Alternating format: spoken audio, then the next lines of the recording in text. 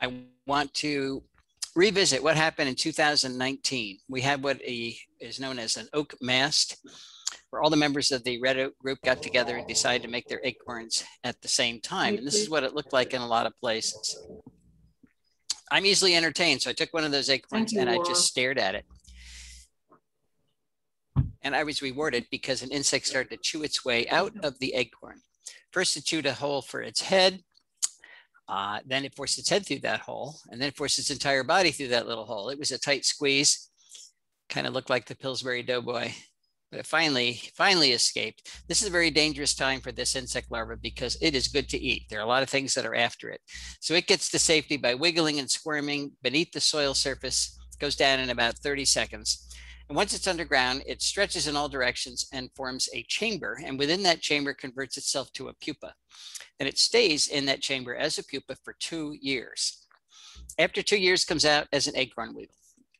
That's what an acorn weevil looks like. A lot of people think weevils have big noses because it looks like they do, but that's actually an extension of the head capsule. And the mouth parts are way down here. They take those mouth parts, they chew a hole down into the center of the acorn, turn around and lay an egg in it, and that is how the larva gets down there. We might wonder why they spend 2 years underground. Why don't they come out the very next year? It's because red oak acorns take 18 months to complete their development. So if they come out the very next year, there wouldn't be enough acorns for them.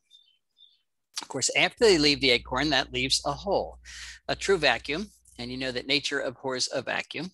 And in this case, she has filled it with 3 species of temnothorax ants, tiny little ants where the entire colony lives within the hole made by acorn weevils when they leave the acorn.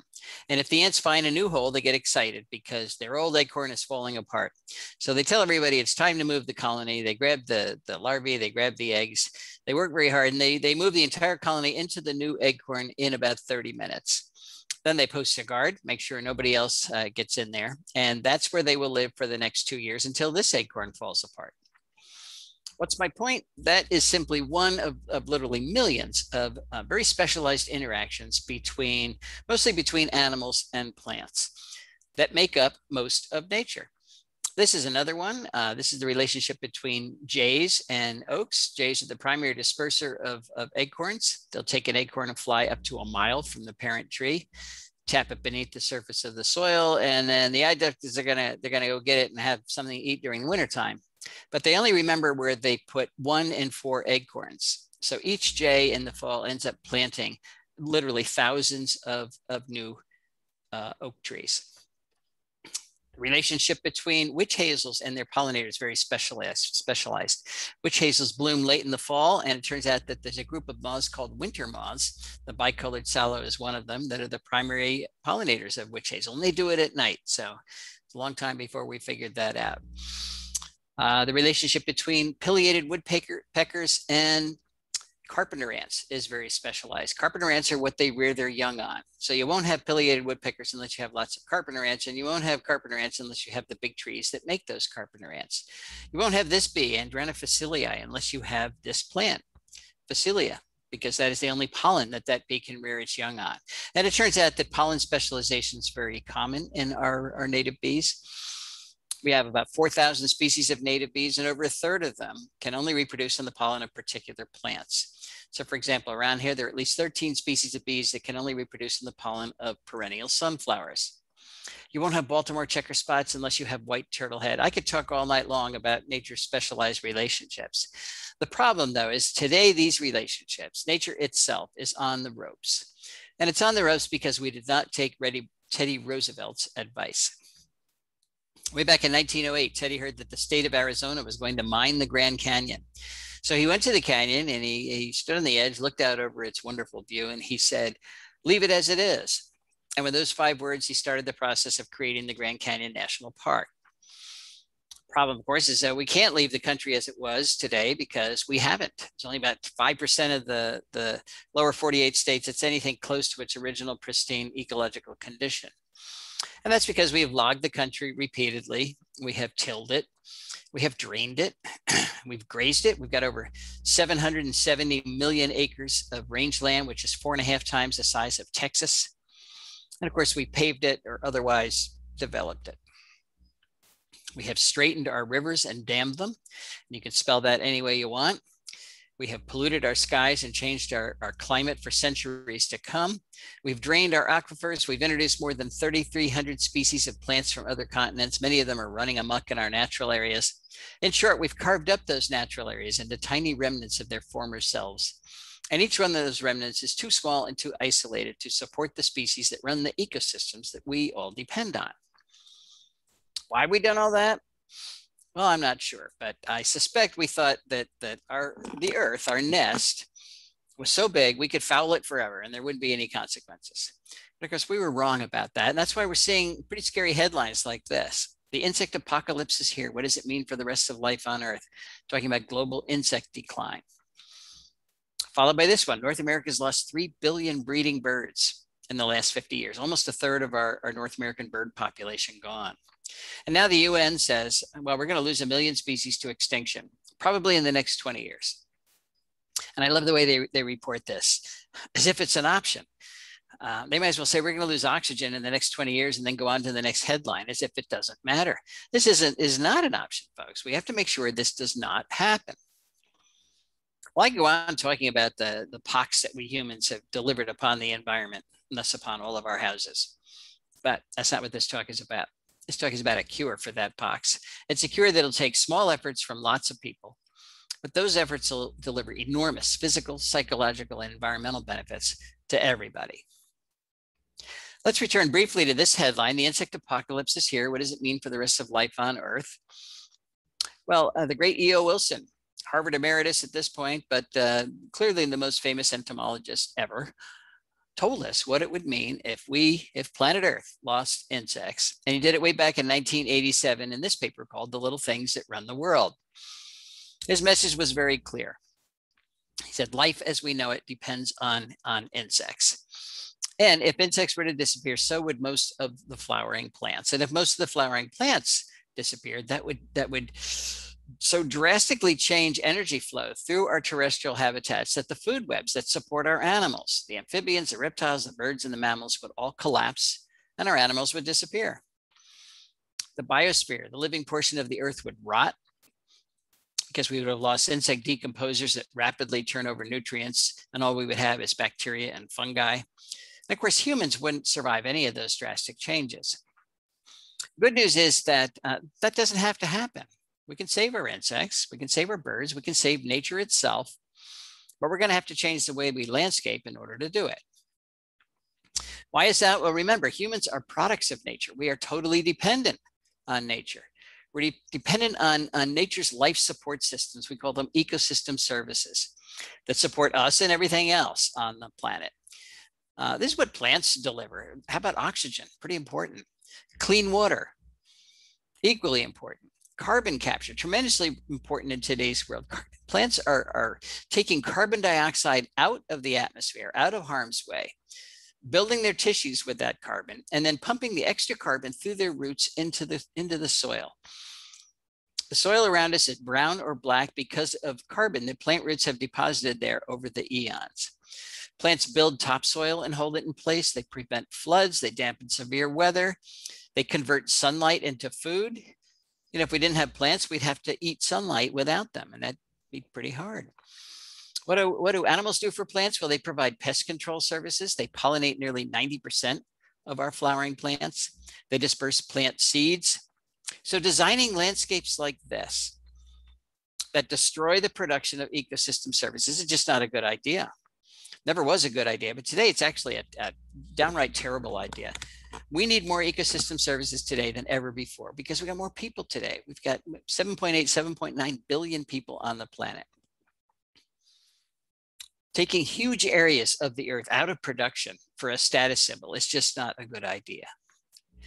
Now, there have been visionaries through the ages who have recognized that we humans needed to work on our relationship with planet Earth, and Aldo Leopold was one of the most eloquent. He wrote extensively in the first half of the 1900s. One of the things he said is that the oldest task in human history is to live in a piece of land without spoiling it. There have been indigenous groups that have been good at doing that for a while, but our huge Western societies and our huge Asian societies are terrible at doing that. We habitually go to a place and take more from the earth than it has to offer, completely wrecking that place. Moving on to another place, doing the same thing. wrecking one place after another, clearly not sustainable behavior. So Aldo had a dream. He had this hope that we humans were actually capable of developing what he called a land ethic. He knew that we had to use the earth. We had to farm and lumber and graze and mine and do all those things. But he believed that we could learn to do them gently enough that we didn't destroy local ecosystems and then all those services that keep us alive.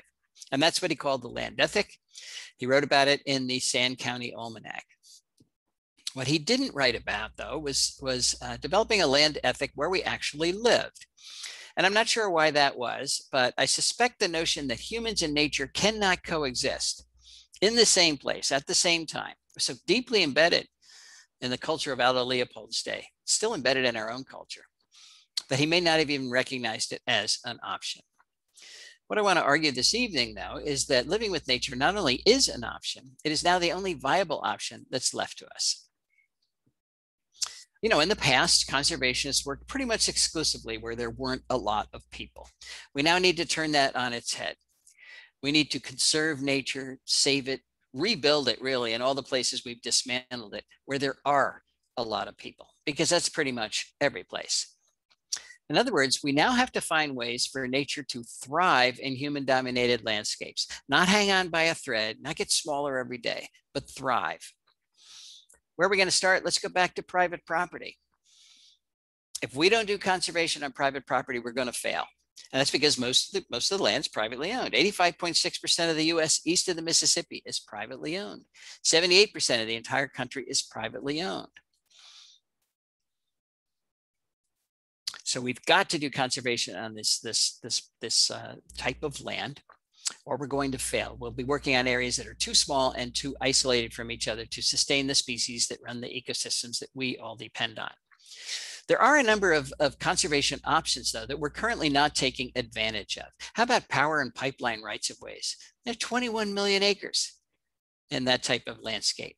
Railroad rights of ways, another 3 million acres. Roadsides, another 17 million acres. Golf courses, 2 million acres. Airports, 3 million acres. You know, the Denver airport is twice the size of Manhattan. These are big places. Then we have all the places where we live, both in rural areas, suburbs, our cities, hundreds of millions of acres in those landscapes. We could be doing conservation a lot better than we are right now in all of those areas. And if you add them up, that's 599 million acres. How big is 599 million acres? It's big. It's bigger than Vermont, plus New Jersey, plus Maine, Virginia, New York, Georgia, Florida, Oklahoma, Montana, California, even throw Texas in there. Not having a place to do conservation is not the issue. We do conservation almost anywhere. When I talk about conservation, I'm not using the word correctly. We certainly want to conserve the nature that's left, but we've dismantled it in too many places. We have to put that back together again. So it's restoration, but it's not going to be exactly the way it was before we wrecked it. So a lot of people say, I can't use the word restoration. All right, use whatever word you want, but we're going to reunite enough of these specialized interactions that comprise nature so that we can have functional ecosystems again, even if it's not exactly what was at that particular place before we wrecked it. There are critically important building blocks in any ecosystem that we can't ignore.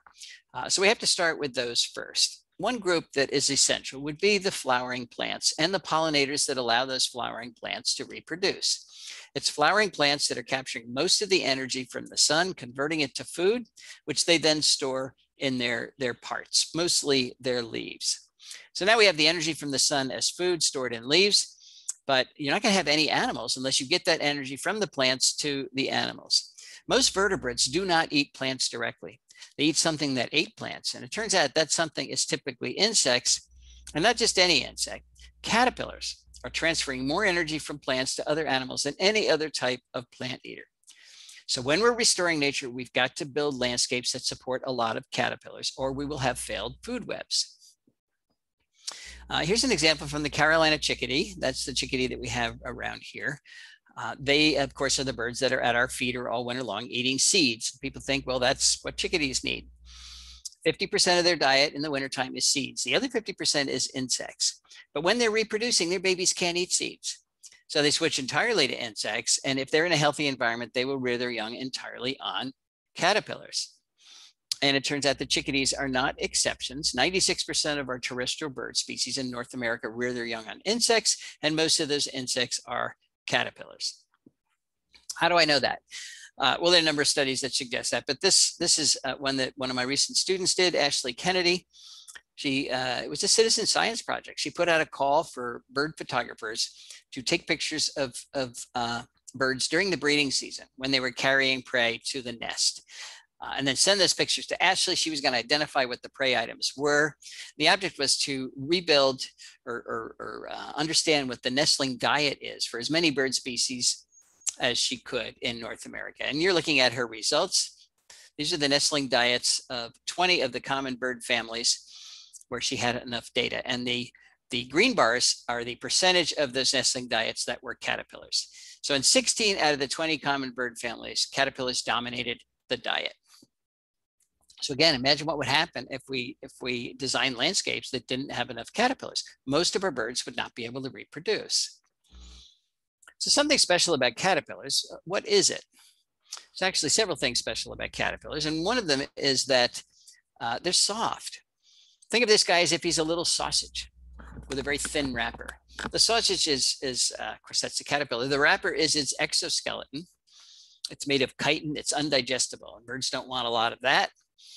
And because the caterpillar is soft, you can stuff it down the throat of your baby without fear of injuring it. And if you've ever watched a parent bird rear their young, they're pretty rough. Their beak is like a plunger. They just stuff it down there. Caterpillars are also relatively large prey items. One medium-sized caterpillar is equal to the biomass of 200 aphids. Now, a lot of our birds do chase aphids around, but do you want to chase 200 aphids or get one caterpillar? They're nutritious, they're very high in fat, very high in protein, very low percentage of chitin compared to many other insects, particularly beetles. Beetles are not like little sausages, they're like little tanks. So much of a beetle is undigestible. And a lot of beetles have sharp edges. And finally, caterpillars are the best source of carotenoids for birds during the breeding season.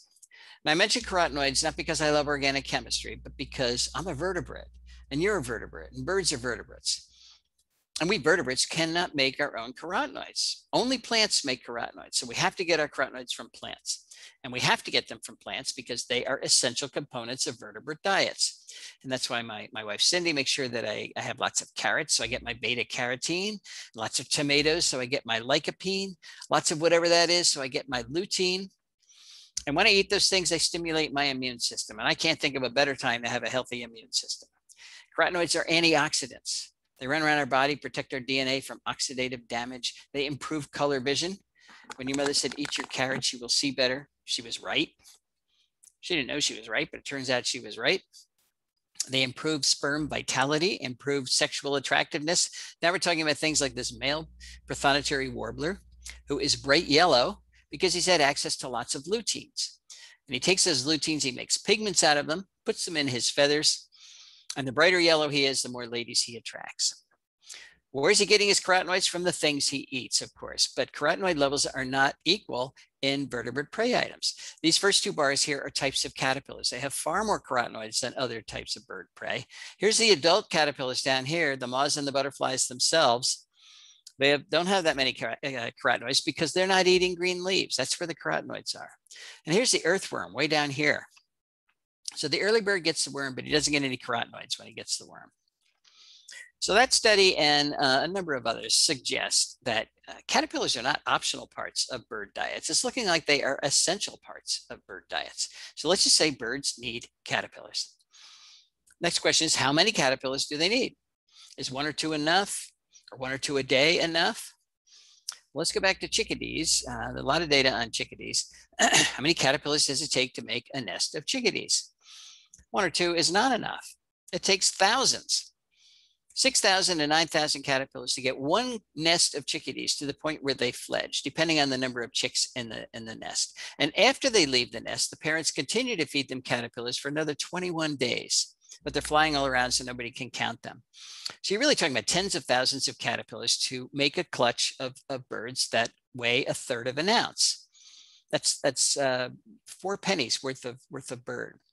And if you want chickadees breeding in your yard, and we do because in so many places that's all that's left, you have to have all those caterpillars in your yard. because the chickadee only forages 50 meters from the nest. It's not flying 5 miles down the road to the nearest woodlot. And if we design landscapes that don't produce all those caterpillars, that's called insect decline. And it's really looking like that is directly related to the bird declines that people are reporting.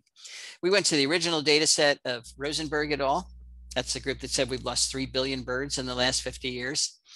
And we divided the terrestrial birds up into 2 groups: the species that require insects at some part of their life history and the species that don't. Things like doves and finches that can reproduce on seeds. Well, the seed eaters didn't lose any numbers in the last 50 years, but the species that require insects lost on average 10 million individuals per species. It doesn't prove cause and effect, but it certainly is suggestive that as insects decline, so do birds. So I'm concluding in an abundance of caution, using a little COVID language there, we need to start landscaping with a different goal. In the past, we've landscaped solely for the purpose of producing beautiful landscapes. And if anything came to eat those beautiful landscapes, we thought plants were just decorations. Well, we killed those things, and we have beautiful but dead landscapes. We now need to make beautiful but living landscapes, and we can only do that by having landscapes that support insects, primarily caterpillars. How do we do that? Well, you add caterpillars to your landscapes by adding the plants that support them. That makes sense. Doesn't seem too hard, but there is a catch, and that is that most plants don't support a lot of caterpillars. So we have to be fussy about which plants we choose, and we have to be fussy about which plants we choose because the caterpillars themselves are fussy. There's the monarch butterfly, a perfect example. You can have all the calorie pear and all the boxwood and all the burning bush and all those Asian plants that we landscape with, the crepe myrtle and the ginkgos, all of those guys, and you won't make a single monarch butterfly. The only thing that's going to create new monarch butterflies is milkweed. That's called host plant specialization. It turns out most of the insects that eat plants are host plant specialists. Why? Because plants have made them specialize. Plants don't want to be eaten. They want to capture the energy from the sun and use it for their own growth and reproduction. So they've loaded their tissues with nasty tasting chemicals, secondary metabolic compounds that make those leaves either bitter or downright toxic. And it's a really effective defense that keeps most of the insects of the world from eating most of the plants of the world. And that's why it's green out there right now. It's not because there are no insects out there that want to eat those plants. It's because most of the insects that are out there cannot eat most of those plants. They are too well protected. But we do know that insects eat plants. So how do they do that? How do they get around those chemical defenses? Well, this is where the specialization comes in. 90% of the insects that eat plants are host plant specialists. Every plant lineage that's out there protects itself with a unique cocktail of chemical defenses. And an insect species can adapt to all of them. So they pick 1 or 2 that are really similar to each other, and they develop these specialized adaptations that allow them to circumvent those adaptations. The enzymes allow them to store and excrete and detoxify those compounds, the behavioral adaptations and life history adaptations that minimize their exposure to those compounds. But it takes a long period of evolutionary history interacting with those plants for those adaptations to fall into place. It doesn't happen overnight. And when they do fall into place, the insect is locked into eating that particular plant lineage. So right now, the monarch is locked into eating milkweed. You can take away the milkweed and put in any other plant, and the monarch will not switch, it'll disappear. And that's why when we bring in plants from other continents, our insects can't eat them. They haven't been here long enough. Nobody has specialized on them. So all I'm trying to say is that plant choice matters. If we're trying to rebuild the food webs that support the life around us in the landscape where we've destroyed those food webs, we got to choose the right plants or it's not going to work. And I'm going to give you 3 examples of how well it does work when you do choose the right plants, starting with our house right here in Oxford, Pennsylvania. We bought a section of a farm that was broken up not that long ago. It was a very old farm, been farmed almost 300 years. The soil was exhausted. The last thing they did before they sold the farm was to mow it for hay. Well, you know, when you mow for hay around here, you're really mowing the rootstocks of all the invasive plants from China that have escaped our gardens. That's how they got there. The multiflora rose and the oriental bittersweet and the Japanese honeysuckle and the bush honeysuckle and the autumn olive and the miscanthus and on and on and on. You mow that and you call it hay. So when we started to build the house, the mowing stopped, and that's what came back from all those rootstocks. We had 10 acres of heavily invaded Asian vines and plants. And there's no way we could restore the biodiversity on this property until we got rid of these invasive plants. That's Cindy. She's getting ready to do exactly that. She has done exactly that. She's cleared the 10 acres. So if you have an invasive plant problem, and most people with any size property don't give up. You can get ahead of these things. It is a lot of work. Fortunately, she enjoyed doing it. As a matter of fact, she's outside right now, making sure nobody snuck back in there. What was I doing while she was doing all this hard work? I was telling her she was doing a great job. But it was my job to put the plants back. The object, of course, was to, again, rebuild the biodiversity on this farm. And the only way you can do that is to rebuild the food web. And the only way you can do that is to put the plants in to support the caterpillars that are the basis of that food web. So here's how it went.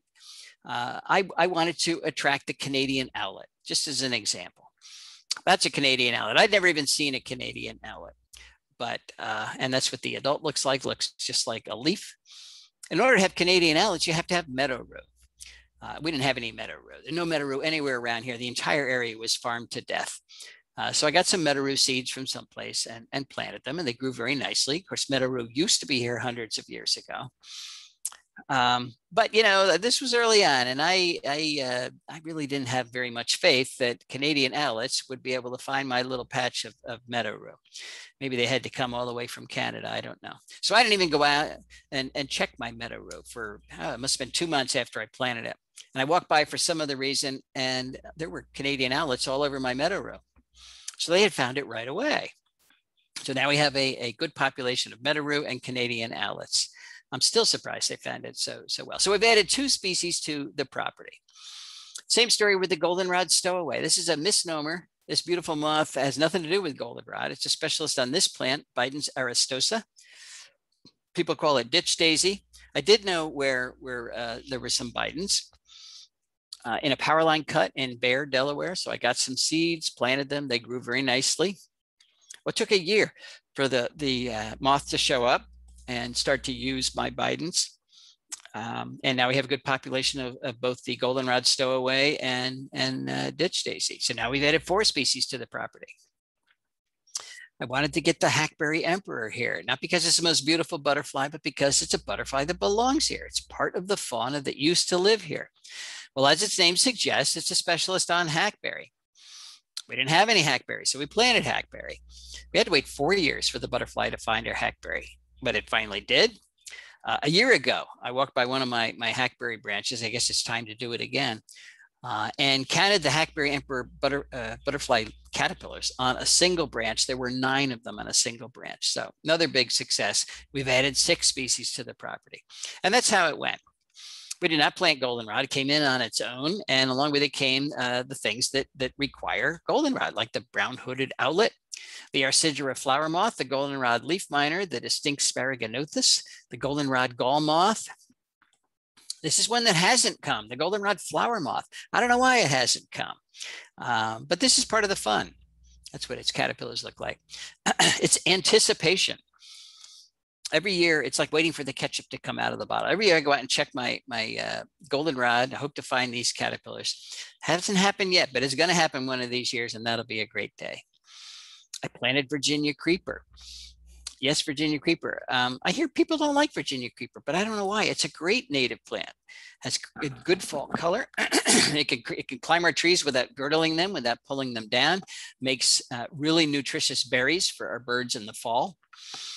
It's actually an excellent pollinator plant, even though its flowers are small and they're not attractive to humans. Remember, when you're planting a pollinator garden, you're not planting it for humans. You're planting it for bees. So think like a bee. They love these flowers.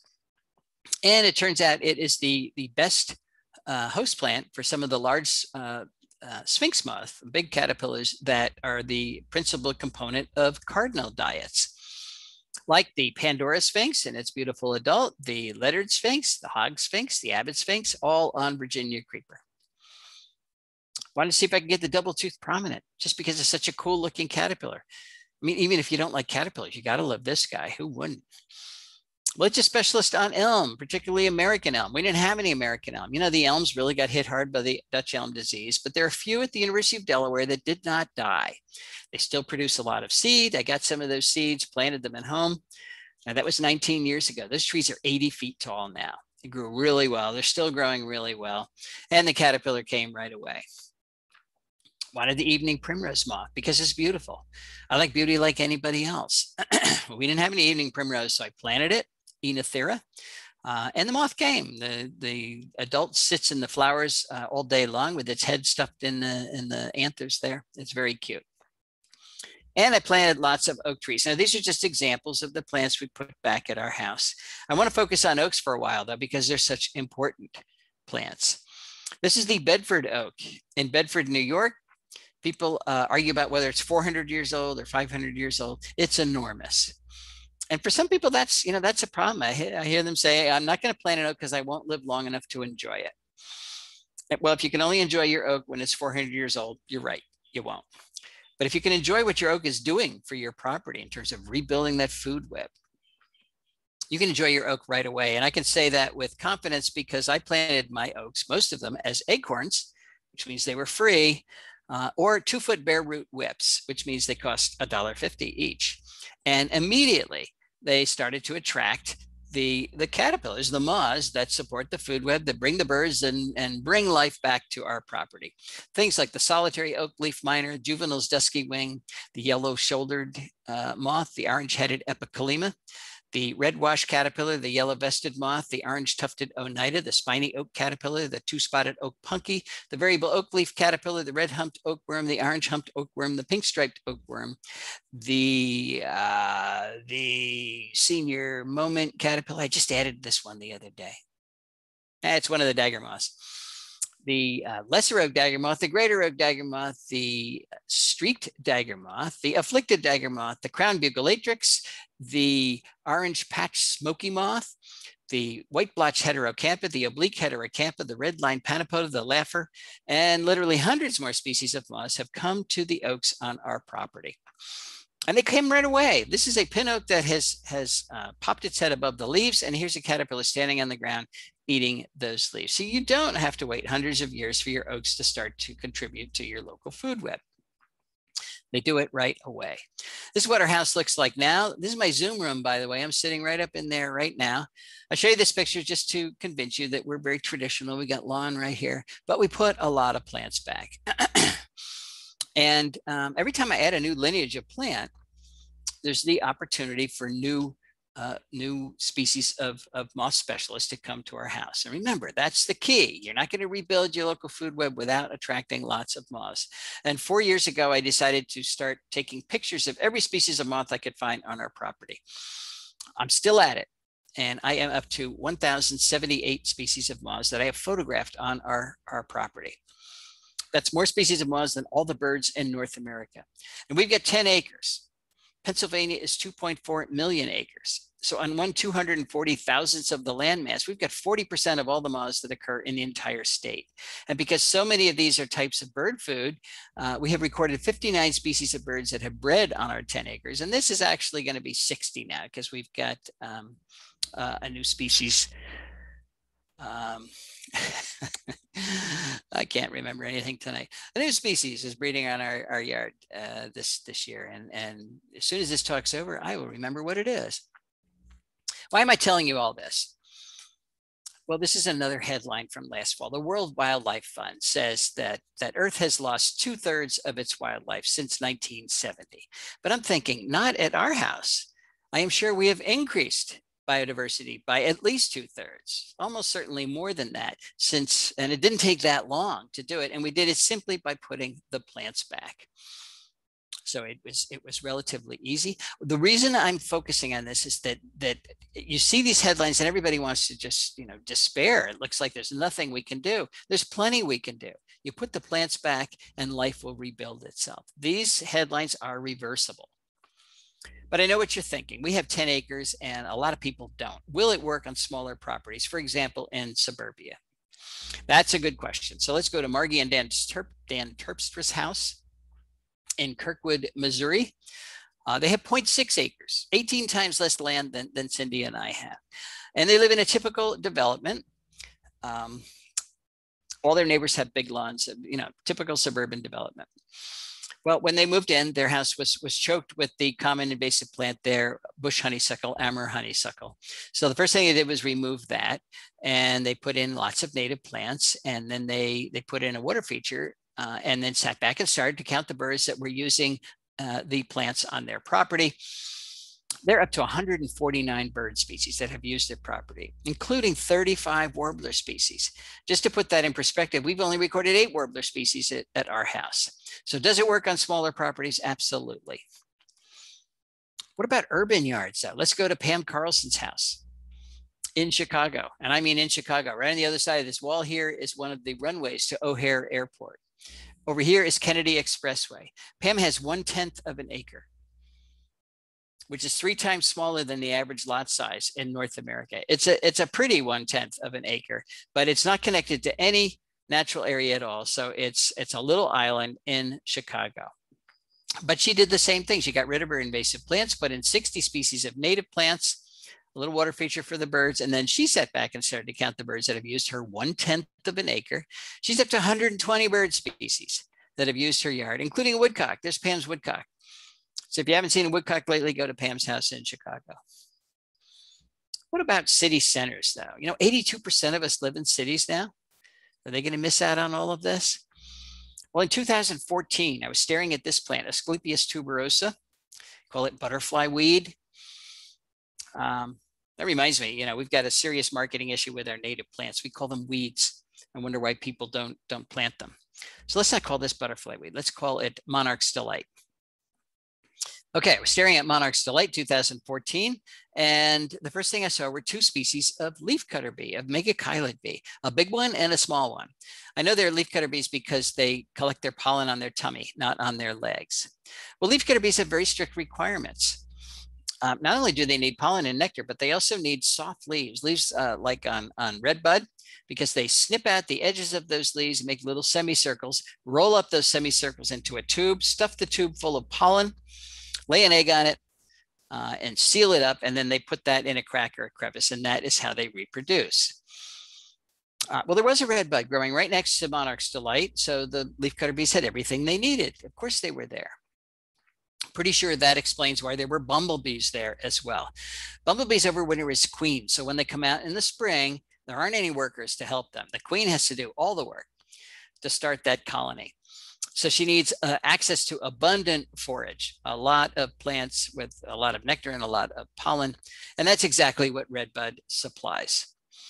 And then I saw a monarch, actually 2 monarchs, foraging on Monarch's Delight. Now this was 2014. This was June 2014, which is early to be seeing monarchs this far north. I had gone all of 2013 without seeing a single monarch. That was a low point in the monarch population. Only 3.6% of the monarchs left compared to 1976. So I was encouraged. I mean, gee, maybe the monarchs weren't going to disappear after all. Why were they there? Well, they had Monarch's Delight. There was another milkweed there as well. I think it's purple milkweed. So they had nectar, but they also had their host plant. They could lay their eggs, everything they needed. Do you know where I was? I was on the High Line in the middle of Manhattan. And that is the strip of nature along the High Line. The High Line, it was an abandoned elevated railroad. It was abandoned for decades. Somebody went up there and looked around. It was loaded with native plants that had planted themselves, was taking care of themselves. So they decided to make it a tourist destination. And they did. It's extremely successful. Literally millions of people visit the High Line every year to see this little strip of nature.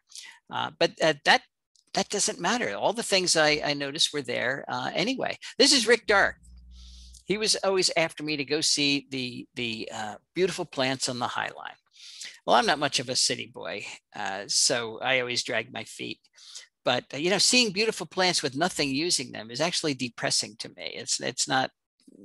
Does not encourage me, and that's what I thought I would see on the High Line. I mean, here you are with a little strip of plants 30 feet above the taxis, right in the middle of construction.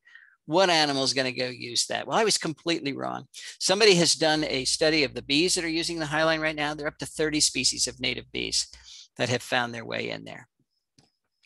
So I have changed my tune. I now believe that if you use native plantings correctly, you can bring life back to anywhere. If we can do that in Manhattan, we can do it anywhere. There are four things we need to think about if we want to succeed in a big way in terms of conserving nature in our human-dominated landscapes. And the first thing is we've got to shrink the area that we have in lawn because we have too much lawn. We've got over 40 million acres of lawn, and that's a 2005 statistic. So we know it's much more than that. That's an area the size of New England, which is dedicated to a status symbol, which is an ecological deadscape. There's nothing living here. And if something's living, we put pesticides on and make sure that it's not. But what if we cut this area in half and put in productive plantings in the other half? We'd still have our manicured lawn. We could still send the message to our neighbors that we are high status and that we can follow the cultural rules.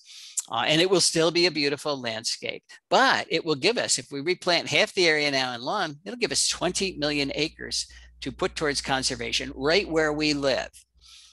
So we'll be able to create a new national park. We call it Homegrown National Park, and it'll be large. It'll be bigger than the Adirondacks, plus Yellowstone, plus Yosemite, plus Grand Tetons, Canyonlands, Mount Rainier, North Cascades, plus Badlands National Park, Olympic National Park, Sequoia National Park, plus the Grand Canyon, plus Denali, which is huge, plus the Great Smoky Mountains. Add up all those parks, still less than 20 million acres. So we will have the largest national park in the country. What do you get when you put some part of nature right where you live? You get the opportunity to develop a personal relationship with the natural world. You could do it at your own time and your own pace. All you have to do is go outside. You can avoid crowds. If you go to a real national park, there are millions of people there. There's no admission fee. It's free. It's never closed, no matter what pandemic comes down the pike. No travel hassles. You get to experience the natural world alone. And I don't know how you're going to develop a personal relationship with that world and if it's mediated by somebody else. You really have to work it out on your own. And this is particularly important for our kids. Richard Loeb says our kids are suffering from nature deficit disorder. A lot of evidence to support that. So we're trying. We get 30 kids and put them on a bus with a teacher, and they drive for an hour to a natural place. And they walk around, and the teacher tells them not to touch anything. Then they get back in the bus and they go home, and that's their exposure to the natural world, which I'm sure is better than nothing. But it's really been an exposure to 30 other kids and a teacher telling them not to touch anything. If they have nature right in their yard, all they have to do is go outside alone, no parental supervision. Let them establish that relationship the way it works for them, which is so important, because if they don't have a relationship with the natural world, these are the future stewards of our planet. They're going to be lousy stewards. They won't even know what they're supposed to be stewarding or why. And maybe they will learn how to hunt lizards. I'm learning this from my own granddaughter, Zoe, who lives in Hawaii on a very modest piece of nature, a little patch of grass and a hedge. But there are anole lizards there. And so she sent me this picture to tell me how you hunt lizards. You get on the ground, you cover yourself with leaves and sticks so the lizards don't see you coming. And then you crawl very slowly toward the lizard. No smiling. This is serious business. You can wear your best dress, that's okay. But you crawl up on you sneak up on the lizard, you catch it, you put it in an aquarium, you learn how to take care of it, and you've got that personal relationship with that part of the natural world. Now, I don't think Zoe's going to be crawling on the ground in her best dress catching lizards the rest of her life. I don't think. She sent me this picture the other day, so who knows? But I guarantee she's going to remember catching lizards in Hawaii for the rest of her life. And I also guarantee it's going to help her be an excellent steward of the planet. If you want to do more, if you want your kids to do more than catch lizards, get Nancy Stranisti's Nature Play at Home. Outlines dozens of ways that your kids can interact with nature right where they live. And if you want to join Homegrown National Park, go to homegrownnationalpark.org. It's our new website, and get yourself on the map.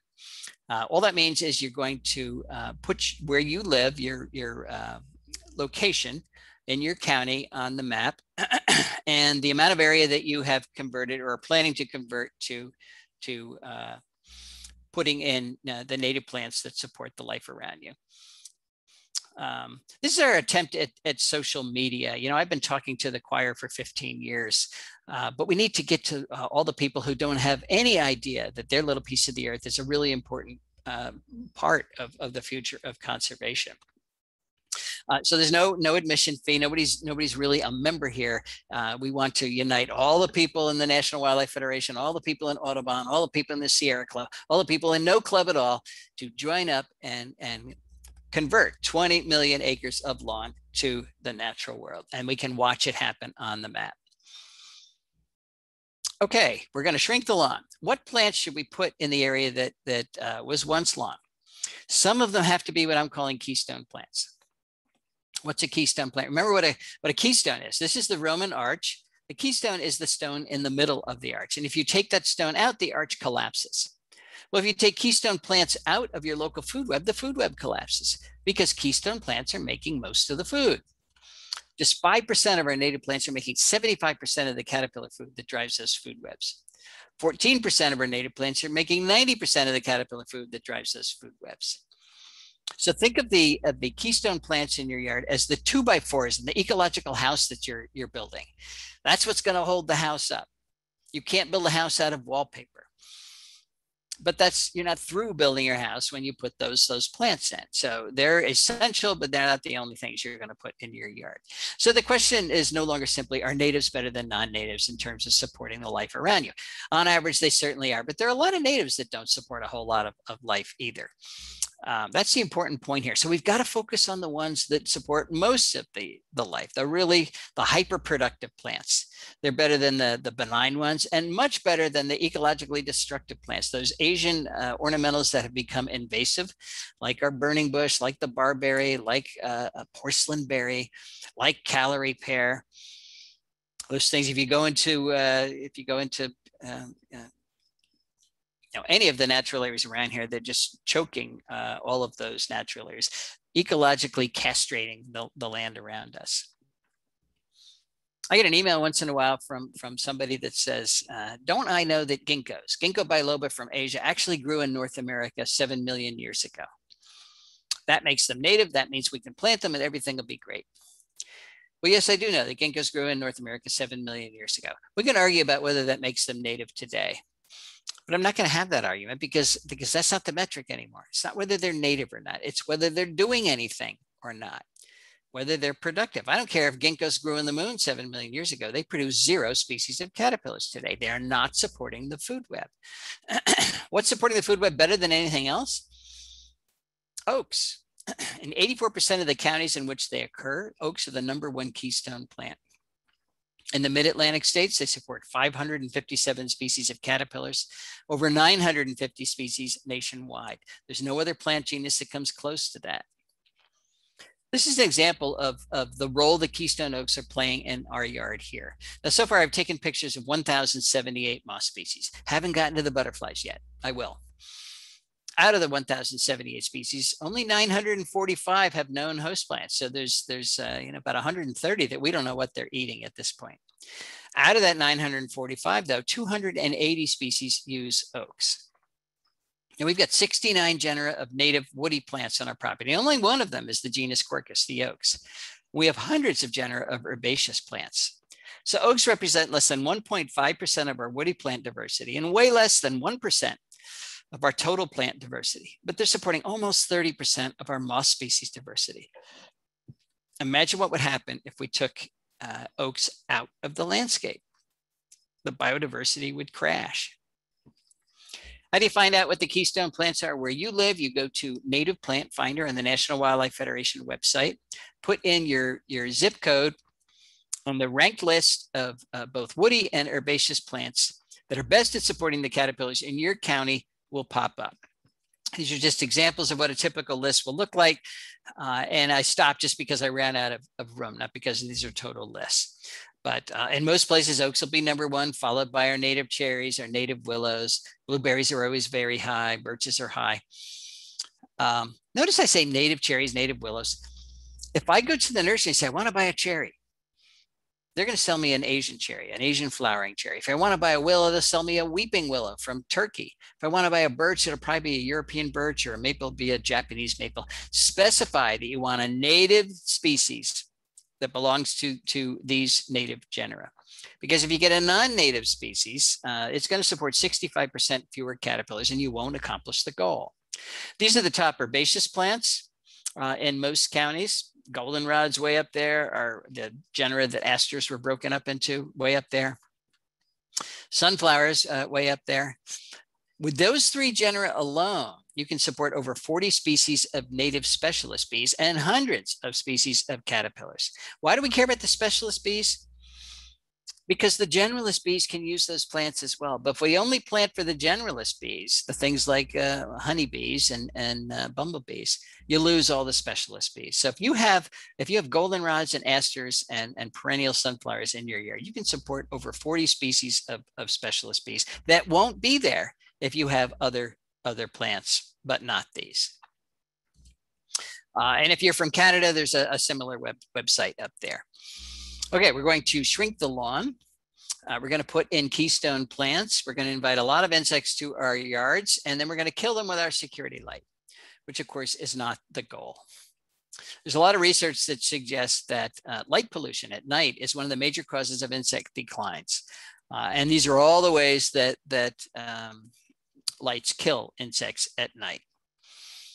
So, you know, this might seem like really bad news, but it's actually good news to me, because we have to turn around insect declines. We've got to start increasing insects, make more of them. We've already lost 45% of the insects on planet Earth. They're the things that keep us alive. So if we can increase insect population simply by flicking a switch, just by turning out our lights, we're getting off easy. That's pretty easy to do. But I know what you're going to say. You can't turn your garage light off over your garage, because if you do, the bad man will come. Or I put a motion sensor on it so that it only turns on when the bad man does come. And the first thing you're going to recognize is the bad man doesn't come very often. And if you don't want to do that, take the white bulb out of your security light and put in a yellow bulb. Yellow LED bulbs are the best. Because yellow wavelengths are the least attractive to nocturnal insects. If we switched out our white bulbs for yellow bulbs overnight, we would save billions of insects, and probably billions of dollars too, because of course LEDs are much more energy efficient. All right, we're going to shrink the lawn. We're going to put in keystone plants. We're going to turn out our lights, and then we're going to invite Mosquito Joe to come kill all our insects. We have no end to the way we want to kill all the insects around us. This is a booming business all around the country. Mosquito Joe is single-handedly undoing everything that I've been working on for the last 15 years. He will say, well, this is okay because this is a natural product. It's pyrethroids. And he's right. It's pyrethroids. It's from chrysanthemums. But that doesn't make it okay. Cyanide is a natural product too. So I wouldn't listen to that. He also says it only kills mosquitoes, and that's not even close to true. I don't know if you saw the headlines last fall, where monarchs were migrating and they flew through some mosquito fogging operations. It killed hundreds of monarchs. Mosquito Joe kills all the insects he comes in contact with, but he kills mosquitoes very poorly. In order to control mosquitoes, you have to kill 90% of the adult mosquitoes in a population.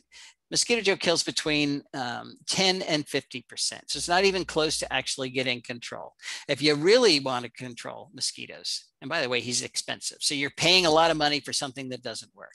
If you really want to control mosquitoes, get a bucket. People say, how big should the bucket be? It doesn't matter. The bigger, the better.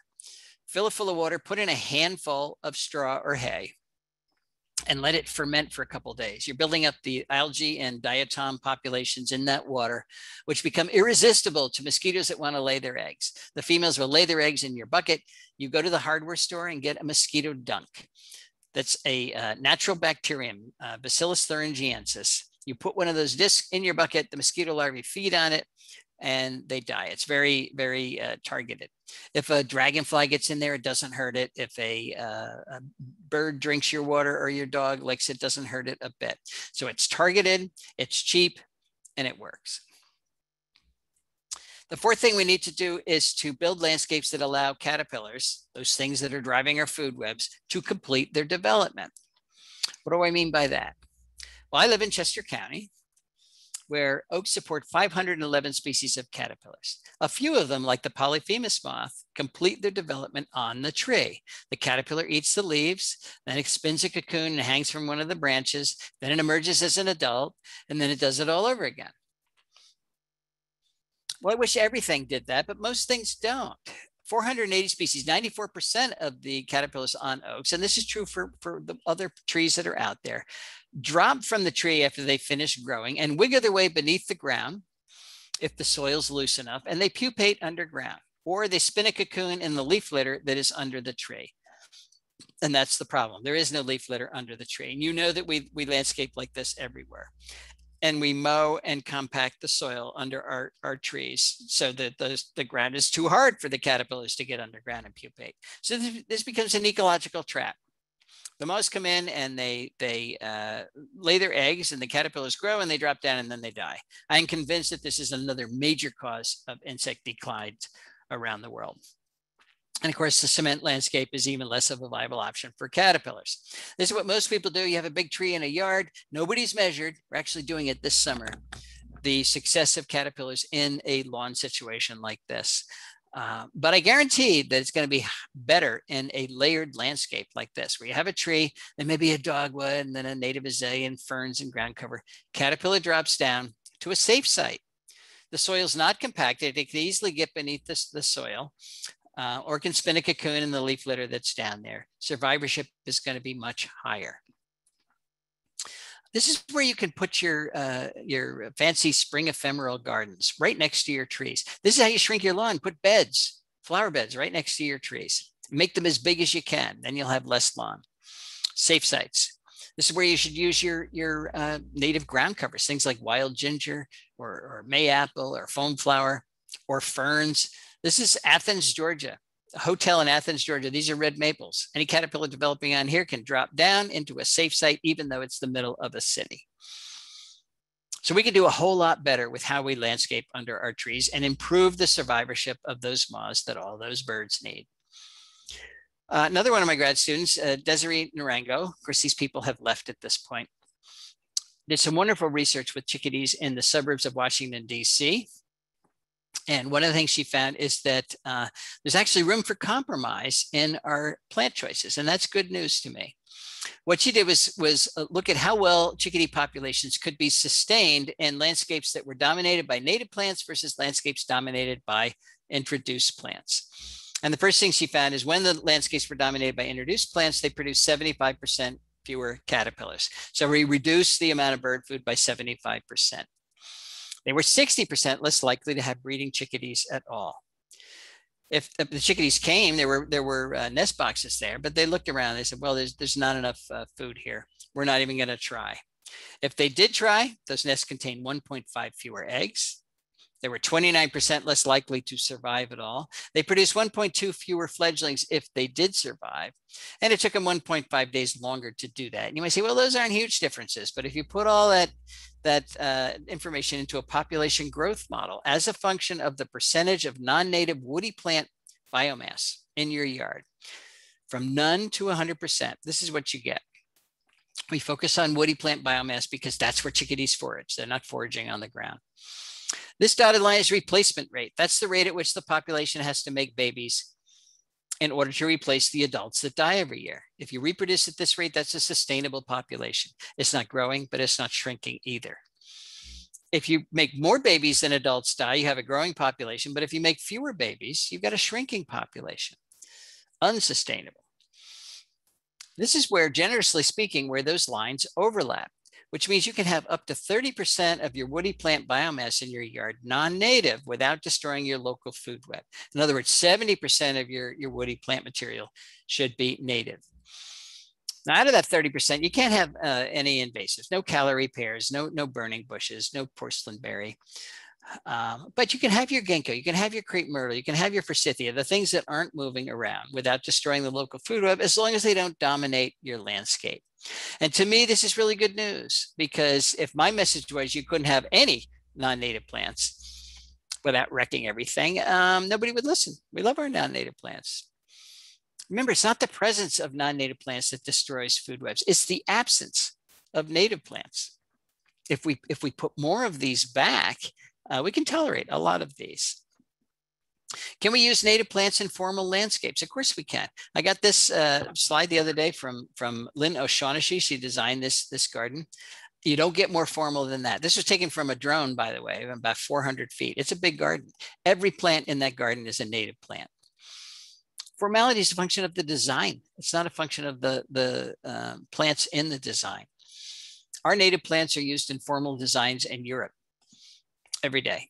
And I guess that's okay because they're non-native plants over there. Can we get a pollinator garden into a suburban yard like this without offending anybody? Of course we can. Put a little fence around it. It formalizes it. It sends the message, this is planned. You're helping the bees with a lot of diversity here. It's not very big. It could be bigger. But if everybody did it, it would be a whole lot more forage for the bees out there than we have right now. Remember why we need pollinators. You hear all the time we need them because they pollinate our agriculture. 30% of our agriculture. It's actually about 12% of our agriculture. But then people say, well, I don't live next to a farm. I don't need any pollinators. That's the danger with that reasoning. Forget agriculture. We need pollinators because they pollinate 80% of all plants and 90% of all flowering plants. If we lost our pollinators, we'd lose 80 to 90% of the plants on the planet. Not an option. Where do we need pollinators? Every place we need plants, which is every place. How about this design? Drew Latham design. Imagine the amount of life that is supported here versus the amount of life that's supported here. It's a no-brainer. Can municipalities help us live with nature? Yes, they can, and more of them are doing it. Minnesota kicked off a cost-sharing program to encourage homeowners to replace some or all of their lawn with appropriate Minnesota prairie plants. They call it the Lawn to Legume program. Very successful. A lot of people, the state pays you to do that. Pennsylvania, I didn't know this. Pennsylvania has a lawn conversion program. It's young, it's only 2 years old, but you can get up to $5,000 per acre of lawn that you convert to native plantings. It was designed to help watershed management, which is great because it's going to help biodiversity at the same time. Florida, there's an island off of Florida that is paying residents to allow burrowing owls, listed species, to burrow in the front yard. This is the way the Endangered Species Act should have been written, with carrots rather than sticks. If you've got an endangered species on your property, we're going to pay you to take care of it rather than fine you if you use your property for some reason. Everybody would want an endangered species on their property.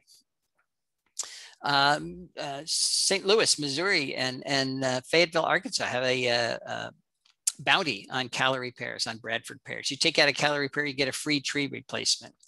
And even public utilities are getting into the act. In San Antonio, you get a $100 coupon to put in water efficient native plants and get rid of the water inefficient non-natives.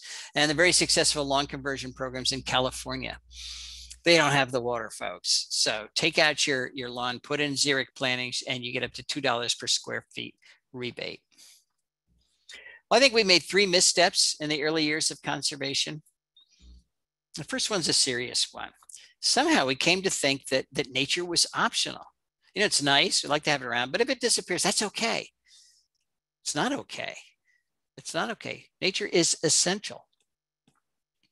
If we think it's optional, when resources are in short supply, what do you think is going to take a back seat? Nature will always lose that. And resources are always in short supply, by the way. I went to the Cincinnati Zoo before the virus broke out, and there was this wall-sized poster, which to me epitomizes our society's view of conservation. We want to save wildlife, we want to save nature for future generations to enjoy. That was Teddy Roosevelt's argument for creating the national park system. We want to save these beautiful places so that future generations can enjoy them and appreciate them. And I get that, and they certainly do. But it suggests nature's there just for entertainment. No wonder we don't think it's essential. Entertainment is not essential. But nature is essential. We need to save nature, not so we can entertain it, but so that we have future generations. It's a little bit more urgent. Secondly, we've assumed that humans and nature cannot coexist. Now, we talked about this, but if we restrict conservation just to areas where there's not a lot of humans, we're going to fail because those areas are too small and too isolated from each other to sustain the nature that we need. David Quammen has an analogy between a Persian rug and an ecosystem. This is a functional Persian rug. That's not 71 Persian rugs. That's 71 rug fragments, each one of which is not functioning like a Persian rug. And this is, of course, what we have done to our ecosystems. The UN designates biosphere reserves as places of ecological significance, which implies there are places on planet Earth with no ecological significance. Not so. Every square inch of the planet has ecological significance, even our yards, even our corporate landscapes, even our roadsides, even much of our agriculture. So we need to glue our rug back together again, folks. Not just to build biological corridors so that plants and animals can move back and forth between viable habitats, but to produce viable habitats where we've totally destroyed them right now. In other words, we're going to put the plants back where we live, where we work, where we play, where we farm. We're going to, for the first time in modern history, coexist with the natural world. Our third misstep was to leave Earth stewardship just to a few specialists, a few conservation biologists, a few ecologists. For some reason, we didn't see it as an inherent responsibility of everybody on the planet. But I don't know why, because everybody on the planet depends entirely on the quality of Earth's ecosystem. So why wouldn't everybody bear the responsibility of good Earth stewardship? Stan Rushworth, a Cherokee elder, once said that the Western settler mindset was, I have rights. The mindset of indigenous people is, I have obligations. You're not born with those mindsets, you're taught them. We're good at teaching this one. We have been terrible at teaching our kids and our peers their obligations to stewarding planet Earth. That doesn't mean you have to save biodiversity for a living, but you can save it where you live. And if you do, it empowers you. So many of us today feel powerless. You know, the Earth's problems are huge. What can one person do? Well, one person can shrink the lawn. One person can get rid of their invasive plants. One person can put in a pollinator garden. One person can use keystone plants. One person can totally reinvigorate the ecosystem in their yard and enhance their local ecosystem rather than degrade it. And it also shrinks the problem down to something manageable for each one of us. Don't think of all the Earth's problems as if something you've got to solve. Just worry about your little piece of the Earth. If you own property, that's obvious. That's where you're going to start. If you don't own property, help somebody who does. Volunteer for a land conservancy, a park, or preserve. They're all underfunded, all understaffed. They'll love you. So as property owners or as volunteers, each one of us has the power, and we certainly have the responsibility to fix dead landscapes like this. Whether or not we decide to do so is going to determine nature's fate and then ultimately our own fate. So I think I've convinced my grandkids that you are nature's best hope. I hope I've convinced you as well. Thanks very much. Thank you so much, Doug. That was fantastic. You are welcome. We have just a little bit of time for questions, if that's okay with you. Yeah. I want to look back in the comments.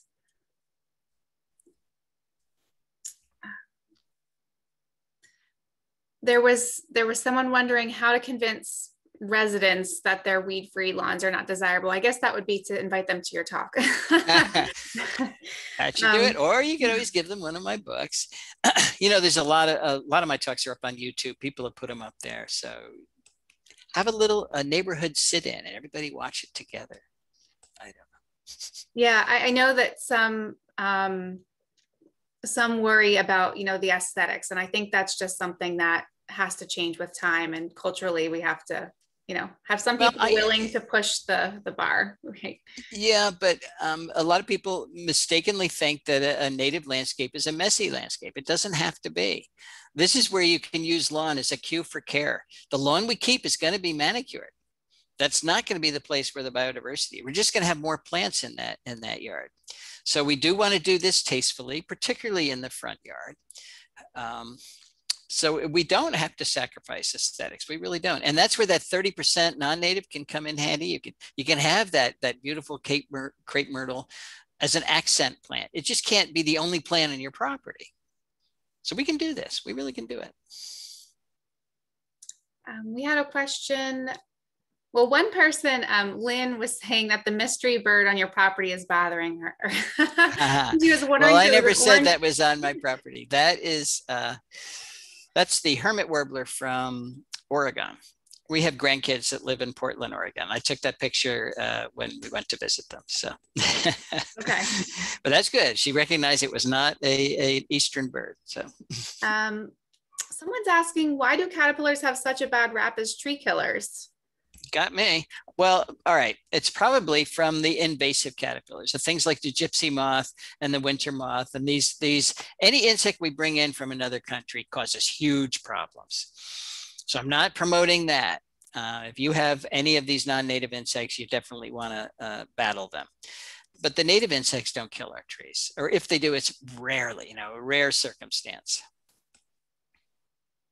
The reason the non-natives do is because they don't have any natural enemies. They were brought here without their predators, their parasitoids, or their diseases to control them. Makes sense. Okay, thank you. Another question is, what would you recommend for a moderately shady yard that is covered with English ivy? Step one is to get rid of the English ivy. And this is one of the problems with these ornamental plants. English ivy is a great example of a plant that is really hard to get rid of because everywhere it goes, it lays down little roots. You can do it, but it's a lot of work. It should not be sold in nurseries, or you should hire somebody to do it and send the bill to the nurseryman who sold that to you. They'd stop doing it then, but you can't revitalize your yard until you get rid of those invasive plants. Someone would like to know, Jessica is asking that flowers and shrubs get all the attention, but do you have any recommendations for native grasses or sedges that host caterpillars? Yeah, sure. Pennsylvania sedge, there's a lot of native grasses. Our warm season bunch grasses. So switchgrass is one of them, little blue stem, turkey foot. Those are not substitutes for lawn because they form clumps. You can't mow them effectively, but they're very good. They have great winter appeal because they turn different shades of brown and they give structure to your yard.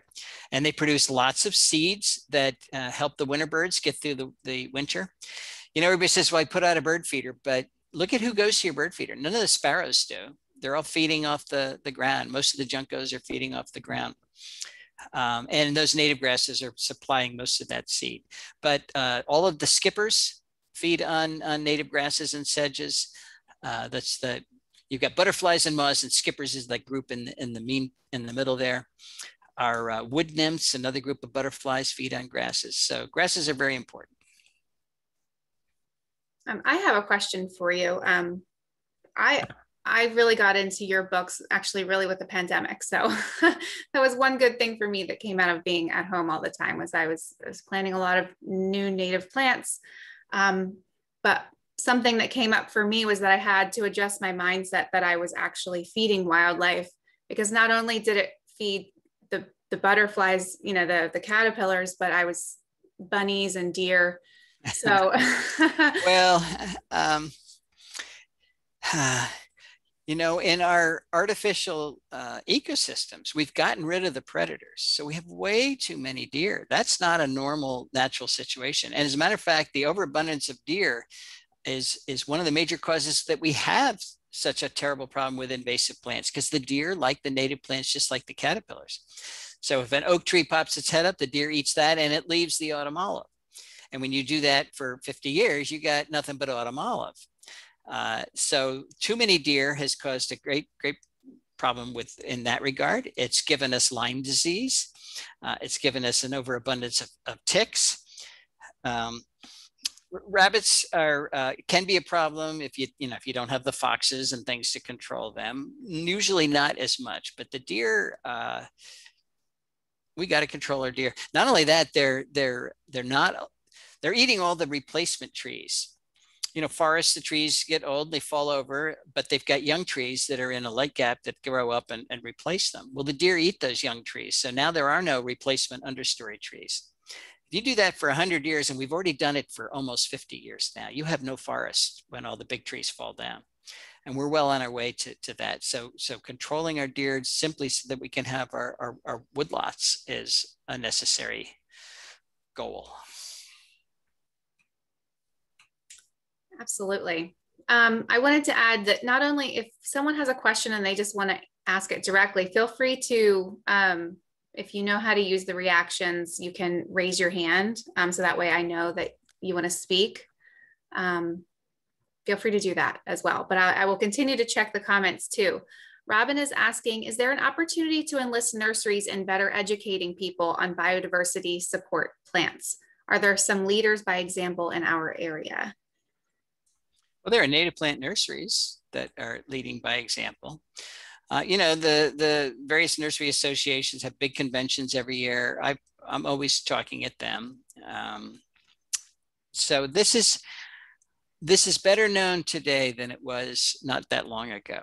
And you know, what's driving it is you folks. If there's a market there, the nursery industry will follow it. They just want to sell plants. They don't have any special relationship with China to make sure they're Chinese plants. It's just that those non-native plants are the only ones you bought in the past. But now if they realize there's a market for native plants, and there is now, most people are having trouble keeping them in stock. They say, okay, I'm gonna grow more native plants. They just want to sell plants, and you can't blame them for that. So go to the nursery, request your favorite native plant. If they don't have it, don't settle for something else. Say, I'll wait till you get it. And if they says, well, I'm never going to get it, then say, okay, I'll see you. Don't buy something else and go someplace else, because there are people that are willing to get it for you. That's how we expand the native plant resources. Absolutely. Our money speaks louder than that. It does. Yeah. Lynn is asking if you have any recommendations for a small balcony planting that would be helpful. You know, sure, but not a lot of research has been done on that. That's a great opportunity to put in plants that would help pollinators, because they're very mobile. You know, they can fly up to your balcony. I would love to see people get some, you know, maybe large container plants and put in little milkweed patch and tell me, are the monarchs coming in using it? I bet they would. I've seen it at Mount Cuba Center, you know, in pots right in front of the mansion. They've got Joe Pye weed. So we call it a weed. It's really Joe Pye. It's beautiful. And all the butterflies are nectaring on that. But asters could be, they're wonderful fall nectar producers for migrating monarchs, but all of those bees as well. Any of your spring ephemerals would do well in container planting. So that's more of an unexplored area, is container plants with native plants, and then you know, monitor the wildlife that actually uses it in different situations. That'd be a great project. Thank you. Another question, is there a way to get American elm seeds or seedlings from UD? So I'm assuming University of Delaware. Yeah, you go there in the end of April. Trying to think, yeah, end of April, and scoop them up out of the gutter. Nobody's collecting them or anything, but yeah, if you know UD at all, there's a giant elm right on the side of the library with a parking lot around it. Seeds fall down and they're just laying there. That's got to be the best elm in Delaware. I mean, go there and scoop up those seeds and plant them everywhere. They germinate in 6 days, little things, and by the end of the first year, they're almost 2 feet tall. They grow really fast, so it's a good idea. And by the way, all the seeds I've gotten there, you know, not one of my elms has died from Dutch elm disease. So maybe there's not much Dutch elm disease around anymore, or they've got some resistance. Those are the 2 choices. Great. Let's see, are there any other questions? Did I miss anything in the chat, which is entirely possible, as it moves fast sometimes.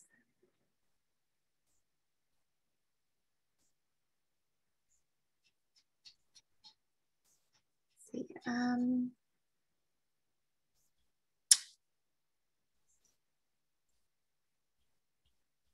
Okay, there's someone asking for the link to the Homegrown National Park. I'm happy to share that in an email follow-up. It's just homegrownnationalpark.org, .org, all one word. Someone is asking, how do vegetable gardens contribute? That's something totally different. You know, we want to garden for food locally. So vegetable gardens are a great way to use your property, but it's about making food for humans. It's not about supporting wildlife. Um, your native plants around your vegetable garden can help control garden pests. So I'll give you an example. The tomato hornworm or tobacco hornworm that get on your tomatoes, that's a sphinx moth. It's a native sphinx moth. It's got a little wasp that parasitizes it. Those white cocoons you see on its back, that's each one of those has a wasp in it. And they control that big caterpillar. Well, that braconid wasp is a specialist on sphinx moths, and it will hit other sphinx moths too. So in my house, I've got 17 species of sphinx moths. So there's always a population of that moth here. And if the tobacco hornworm comes and gets on my tomatoes, that parasite is here. It attacks them right away. If you don't have any other sphinx moths around you, then you've got no braconids, and your sphinx moths will probably defoliate your tomatoes before any parasitoids show up. So it's an example of how rather than your garden helping the wildlife will help your garden.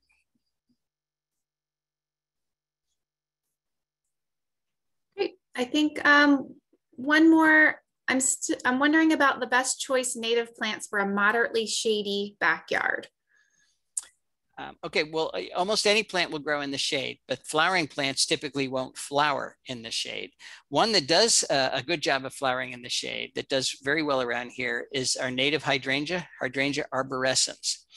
But here's something that's important. If you go to the nursery and say, I want hydrangea arborescens, they'll try to sell you hydrangea arborescens Annabelle. It's a cultivar where the flowers are, the reproductive parts of the flower have been turned into bracts, and it makes the flower head bigger and showier, but it's completely sterile. So that's a native plant that was excellent for pollinators, that you've removed its benefit for pollinators. So say I want the straight species. Can you get me the straight species? And the answer is yes, they can. They just have to make an effort to do it. That's a good one in the shade. All your spring ephemerals are good in the shade because they bloom before the leaves even come out. So they're actually blooming in the sun. White snake root is a good perennial that does well in the shade. So there are a number of them. You know what? Here, let me recommend this. This is Essential Native Trees and Shrubs for the Eastern United States by Tony Dove and Ginger Woolridge. That has extensive charts in the beginning that will tell you, there you go, extensive charts. Out of all the plants that they cover, it gives you every possible use. So you can look up what does well in the shade, what does well in it wet, when it's in any kind of condition, and you get it all outlined here. And so there's a lot of resources that do that, including some of my own books, but this does it better. So I recommend that one. Wonderful, thank you. And you actually just reminded me of a question that I had forgotten that I wanted to ask, which is, are all cultivars, bad? When I first started, reading your material and going and trying to look for natives, I ended up buying some, not knowing, because it said native on the tag. Right. So what's your thoughts on that? Are they all to be avoided, or some okay and some aren't? Or is that, it's probably a gray area? It's a gray area. We humans love to make things black or white. It's good or bad. It's good or evil. Most of the time, it's neither one. So are cultivars as ecologically productive as straight species is what you're asking. And the question is, it depends on what the genetic change was that created the cultivar. For example, Hydrangea arborescens Annabelle, that genetic change destroyed the productivity of the flower. It's prettier. There's a double flower bloodroot. That's, it's prettier, but it has no pollinator value. We did a study looking at 6 traits, had nothing to do with flowers, but if you make a tall plant short, if you make a better fall color, or if you enhance berry size, if you introduce disease resistance, those were the types of traits we looked at. And the only one that reduced insect use was taking a green leaf and making it red or purple, because that loads the leaf with anthocyanins, which are feeding deterrents. So the red leaf cultivars that are so popular, they do. I would put them in the bad category if you're trying to enhance local wildlife. The others, not so much. The one thing you should think about with cultivars, though, is that most of them are propagated clonally, so that there's zero genetic variability. You're selling one genotype, and we know that's not a good idea. If a disease comes, it wipes out all of them at the same time. In the day of climate change, we need as much genetic variability as possible, because that's what fuels adaptation. We need our plants to be able to adapt to a more erratic climate. That's what climate change is. And if we're only planting cultivars out there, that adaptation is probably not going to happen. So.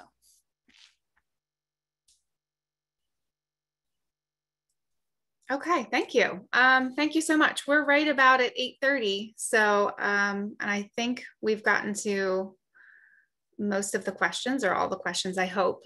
So thank you again so much. This was so informative. There were a lot of comments that I did not read. If you didn't get a chance to see them, Doug, wonderful presentation, a lot of thank yous, and we hope to pass on this information that we've learned and spread the word. So. Well, that's great. Thanks for listening, everybody. Yep. Thank you. Have a great night, everyone. Bye-bye.